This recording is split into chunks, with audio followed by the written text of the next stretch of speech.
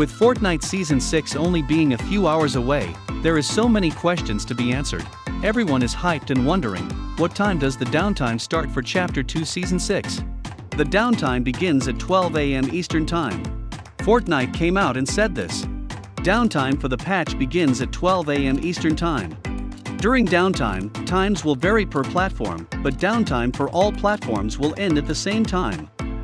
With the launch of the new season, please note that patch sizes will be larger than normal on all platforms. This right here is bad news. Basically, Fortnite is saying the downtime will be one of the longest in Fortnite history.